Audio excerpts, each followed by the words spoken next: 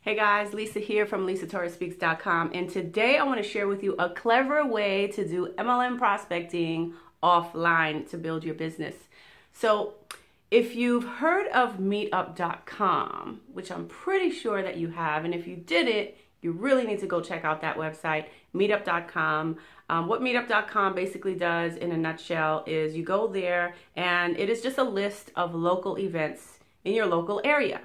So one of the ways that you can do MLM offline marketing is to basically go to the networking events to meet people and collect business cards. You don't go to the networking events to, pitch your business opportunity or shove your products down someone's throat. You go there to build relationships and collect contacts, okay? So that's step number one, is to collect cards, collect business cards. And if they don't have a business card, make sure that you put in their phone number inside of your cell phone number. Maybe even try to connect with them on Facebook, whatever it is that you have to do. Make sure that you connect with them and that you're getting their information, not just you going there to give out your information, expecting someone to call you or to find you on Facebook or, whatever the case may be. Your goal is to go there and collect people's contact information. And because these people, if you're going to local networking events, chances are people are going to these events because they want to meet people too, right? So they already have the intention that they want to network and meet like-minded people. Great. So you got that knocked out of the ballpark. The next step is to, when you collect the card and you go home, remember, the networking event is not for you to pitch your business opportunity to people. I want to make that very clear. So get it out of your head. I am not going to network marketing events to pitch my business to people. Okay. You go there to collect business cards. When you have, or contact information. When you have their contact information, what you're going to do that most people won't do is pick up the phone and call. That's right. Pick up that, the 500-pound gorilla. The device that so many people are afraid of. And this is kind of like old school style. We hold our phones this way now. So what you're going to do is you're going to pick up the phone and you're going to say, hey, so-and-so, this is Lisa Torres. I met you at, so-and-so's networking event. Just want to let you know that it was really nice meeting you. Can we meet for coffee or tea or whatever? My treat. Okay. Now, if you want to meet for lunch and do my treat, so here's the thing. Here's the concept of this whole strategy, and everything really is a strategy. So follow me and stay with me here. If you are, the non-techie type of person and your goal is to really focus on building a local team and building your network marketing business, what you need to do, what you need to understand, first of all, is that when it comes to building a business, the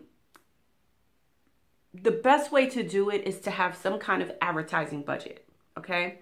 Now, if you're going to invite someone out for lunch or even a cup of coffee or some tea or whatever the case may be, and you say, my treat, just know that you need to set aside a marketing budget, right?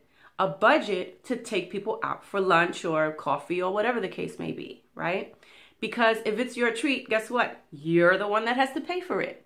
So if you set a marketing budget of, let's say, $20 a week to take, a X amount of people out for coffee. I don't even know how much coffee is because personally, I don't drink coffee. I don't know how much coffee is, $3, $4.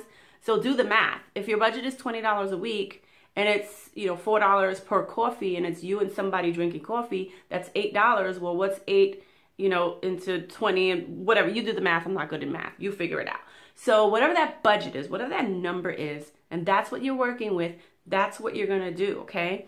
And then when you sit down and you speak to that person, your goal is to have a natural conversation with someone, not to get them there to pitch them your deal, but to get them there to ask questions, to find a need for what you have to offer, because as you're having a conversation, you'll naturally know that if they tell you something that they're struggling with or having a problem with, and you have that solution for them, that is your key to go in for the kill, okay? That's your key to go in and say, hey, listen, you know, I understand, blah, blah, blah. I have this product or this service or whatever the case may be, this business opportunity, whatever the case may be. I have this solution for you. I think you might want to check it out. It may or may not be a good fit for you, but I think you might want to check it out because I think it will help you with that XYZ problem. And it's as simple as that. So if you can do, you know, maybe two or three people per week, your network marketing business will start to grow. And this is really good for the non-techie person who really doesn't know anything about blogging and videos, and they really don't want to be on social media. They want to do offline stuff because it's easier for them to do it. And it's a non-techie strategy. So if you liked this video, go ahead and like, comment, share it.